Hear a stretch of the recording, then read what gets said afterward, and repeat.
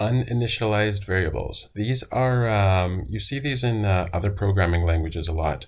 And this means, uninitialized means not started yet, or, doesn't exist yet. And that is where you, for example, just give a variable a name. You just say, let x, and then you're done. And so let's see what Rust thinks of this. If we just say, we want to make something called x. So first of all, it says, I can't tell what type this is, so you're going to have to tell me. So that makes sense.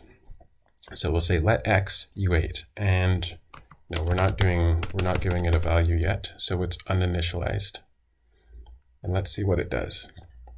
And looks, it looks pretty good so far. It says it's unused, but Rust always gives this warning when you don't use a variable or something else, and says, maybe you want to delete this code because you're not using it. So that will make us think, okay, looks like Rust is okay with them. So let's try printing it out and see what we get.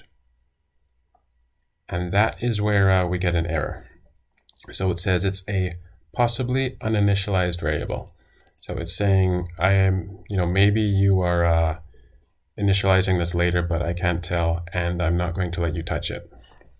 And that's the way Rust works. It will let you declare variables with no value, but it won't let you touch them. And usually Rust programmers will not do anything like this. It's rare to see. Every once in a while you can, but generally you don't see this very much. And I'll show you another example of how this works. Let's say we're declaring x again, and then we have something called y equals 10, and then we will say if y is less than 20, then x equals 20. So we give x a value, and you can see that this will make x 20 because y is less than 20, and this is the same as before.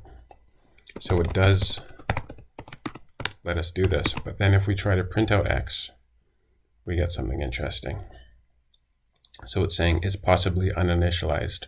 So we're giving once again, we're doing an if statement here, and we'll learn if statements later, but it's saying, this isn't 100% certain. Maybe y will be a different value. So there's no else to say, x will be this value otherwise. And so it's being really cautious and saying maybe this might not have a value, so I'm not going to let you touch it. So basically, Rust will try to be as cautious as possible, and that's why you don't see these very much.